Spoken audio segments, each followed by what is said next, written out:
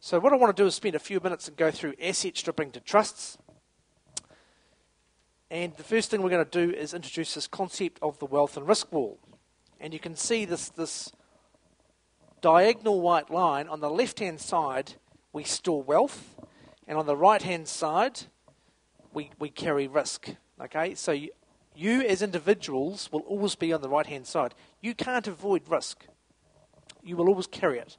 Therefore, you store your assets on the left-hand side.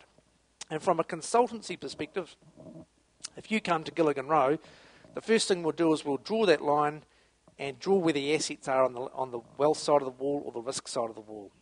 And if your assets are on the risk side of the wall, we're going to be working out how we can drag them on to the wealth side of the wall to protect them. Now, of course, in this very simple example, we've got a home that's worth $500,000, and to protect it, we could simply transfer it to the trust and say, trustees of this trust, that's now your asset. That's a gift. Why can't we simply do that in New Zealand? What's the problem? Gift duty, exactly. So instead, what we do is enter into a gifting program to avoid this up to 25% tax that arises on the transfer of the asset into the trust. So, running you through it, the Smith Family Trust would be formed.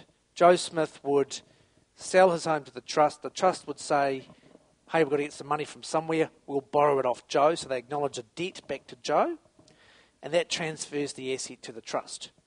So now you've swapped the family home for a loan of $500,000 through to the trust. Does that make sense? And the issue here is that Joe has lent this $500,000 to the trust, and if he becomes a bankrupt, he hasn't actually achieved anything from an asset protection perspective. What is the official assignee, the person who bankrupts an individual, what are they going to do as soon as they step into Joe Smith's shoes if he's had a problem and find that the trust owes him $500,000? What will they do?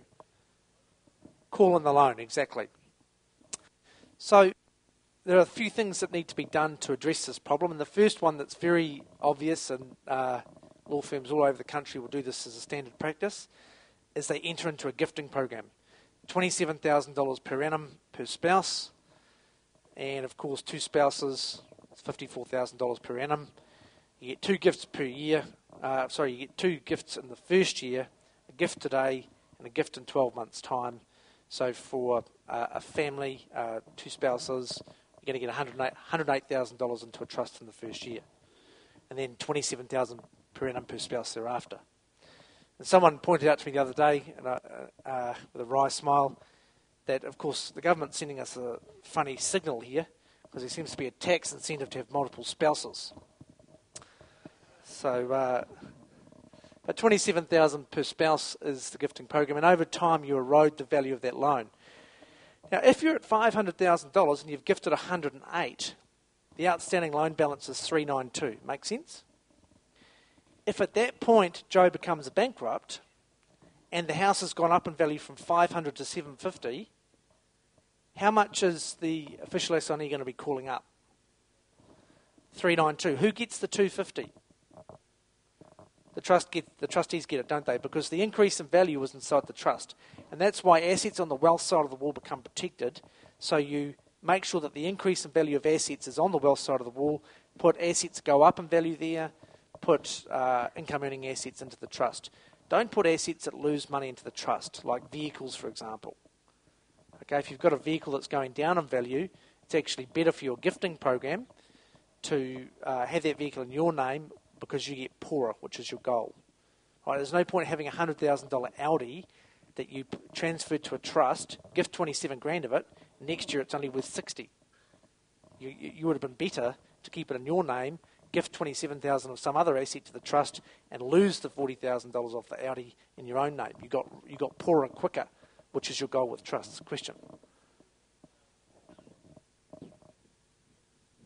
There's a question from an insolvency perspective. Does it not take 5 years to clear the gift? Under the insolvency provisions, they can go back 5 years and void gifts and any disposition of asset up to 5 years. The thing is that they do that during the period of insolvency. Gifts you make and assets you transfer during a period of insolvency that are in the ordinary course of business are okay. It's assets that you start fiddling with after you become insolvent. For example, after you've been given notice that you're going to be sued for something, those are the gifts and the asset transfers that get attacked under insolvency law. Make sense?